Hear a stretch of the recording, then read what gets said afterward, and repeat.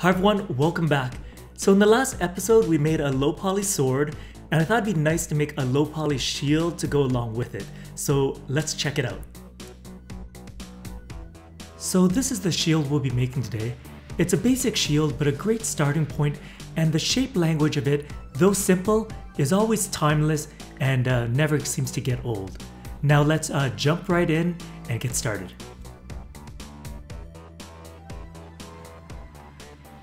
Alright, let's begin. Go up to your poly modeling shelf and add a plane into the scene. We're going to use this to make our shield.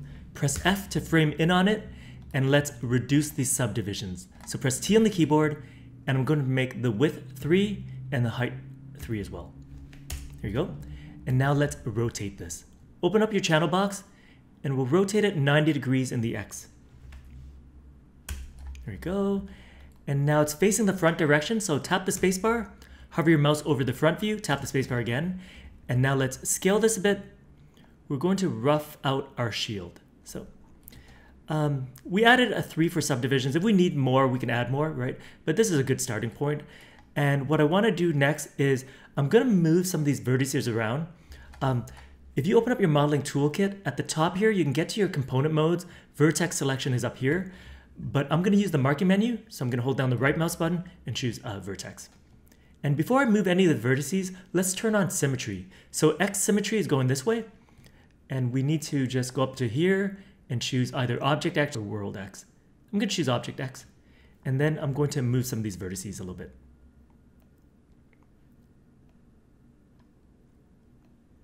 Go, and this one I'll move down. I'm going to keep it fairly simple. And I think something like this looks fine. I'll move these down a little bit. There we go. That should look fine. Next, what I want to do is extrude this outside edge to make a rim for the shield. So let's go into edge mode. Again, you can use your component modes from up here. Or sorry, get to your component modes from up here. I'm going to use the marking menu. So I'm going to hold down the right mouse button and choose edge. And I'm going to double click this edge and click extrude. And I'm going to give this a little bit of an offset. All right, I think that looks pretty good. Let's go back to our perspective view. So tap the spacebar. And now I'm going to go into object mode. And let's take a look. So here's our shield. It needs some thickness. So select it. Make sure you're in object mode. And then click extrude. And we can just pull this arrow out a little bit. All right, I think that looks fine. Yeah. Maybe I'll bring it in a little bit. Should be fine. All right, what I want to do now is extrude this front section on the side as well as over here. So let's select this face, hold down shift, double click this one, and we'll do the same over here. And then just click extrude, and let's give this a bit of thickness. I'm holding down the control key and dragging this so that it doesn't move too quickly. And if you want, you can hold down Control and Shift and drag this, and it moves even slower, right? And I think that looks fine.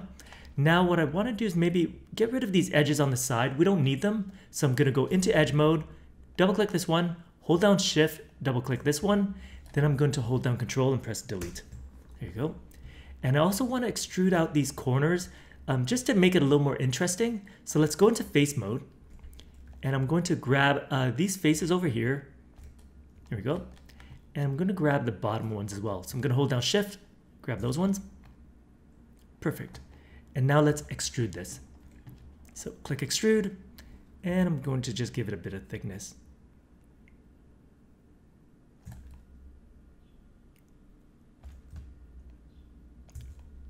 All right, I think that looks pretty good. Next, let's give this straps or character or player has something to hold on to it with, right? So we can do that by adding a cube into the scene and modeling that. So let's add a cube. I'm just going to move this off to the side. And I think the height is fine. I'm just going to scale it in a bit and scale it in a bit this way. Right? And now I'm going to move it off over here somewhere. And maybe up a little bit. There you go. And what I want to do next is just take a look at it. All right, looks pretty good. gonna move it over here, gonna scale it in just a little bit. And what I wanna do is bevel these corners. First, let's delete the faces on this side. So go into face mode, and then I'm going to box select these faces and press delete. And then let's go into edge mode next. Select this edge, hold down shift, select this one, and click bevel. And maybe I'll just play with the fraction a little bit. I'm going to keep it fairly low poly though, so that's all I want. So I'm not gonna add any segments. Right. And now what I want to do next is select this edge, hold down shift, select this one, and I want to extrude these out so that we can fasten this on with a bolt if we want to, right? So let's click extrude. I'm going to press R to go to my scale tool and just scale out this way a little bit. There we go. And now let's go back into object mode, select it, click extrude, and let's give this some thickness. All right. Before we put this on here, we have some faces on this side that we won't need. So I'm just going to select these two and delete them. And now let's move this into place. Maybe I'll scale it in just a little bit. There we go. And let's move it against our shield.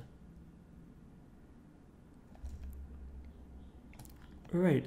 I think that looks pretty good right there. Now I want to make a copy for this side, but before I do that, let's add a couple bolts onto here. So we can do that by using this cylinder. And what I'm going to do is just move it out here a little bit. We'll rotate it. So pressing E on the keyboard, I'm going to rotate it 90 degrees. And I'm going to press T on the keyboard, and I'm going to drop the subdivisions to 6. And for caps, I'm just going to do 0. I don't need them.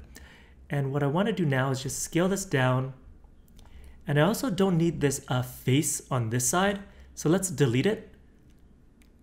Turn off the grid so maybe it's a little bit easier to see. I'm going to go into face mode, select this face, press delete. And now we have an end on this side. It's easily fixed though, so I'll just show you. For this, it really doesn't matter, but if you want to fix it, just select your multi-cut tool and we can cut across. So because symmetry is on, we may need to turn it off first, right?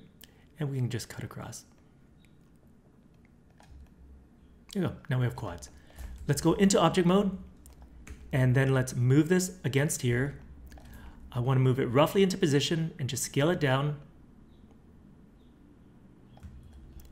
And then I'm going to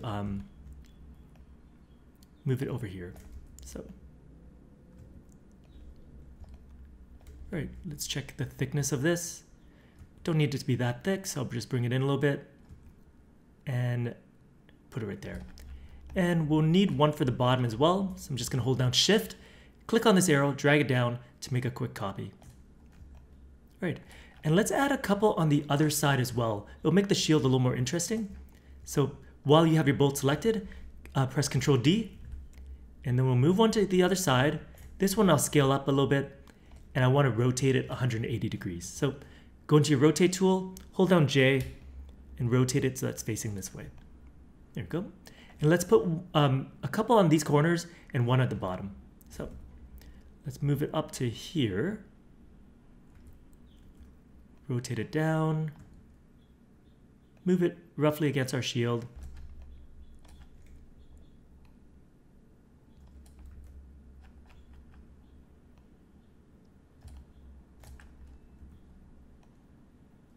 And there we go. And for this one, maybe I'll make it a little bit, or I can probably just bring it out a little bit. There you go.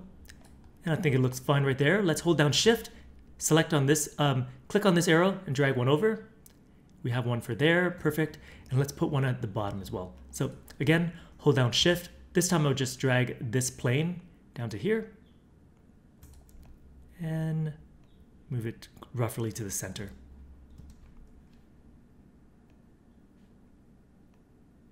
There you go. Now, cool. Let's make a duplicate of this and put it on this side. And what I'm going to do is mirror it. So if you want it to be exactly where this one is, but on the other side, what we can do is select this, this, and this, combine it into one object, and then if you press W on the keyboard, this is your move tool, and the arrow is facing this way. This is our x-axis. This means this side is positive and this side is negative. So what we can do is just click the mirror tool and make sure it's mirrored in the negative direction of X. So it recognized it, perfect. And now we have one on the other side. And what we can do now is select everything and let's combine it into one object. And now let's give this a little bit of a curve. Maya has a bend deformer, so select it, go up to deform, down here beside linear. Sorry, under linear we have bend, select this one, and we have this bend handle. If we open up the attribute editor and adjust it, you can see that it's bending this way. So we're going to need to rotate this. So I'm just going to exaggerate it, press E on the keyboard, and what I want to do is rotate it so that the bend handle is facing this way. So let's hold down J and drag this till it's this way. However, it also needs to be rotated this way. So again, hold down J and just rotate it this way.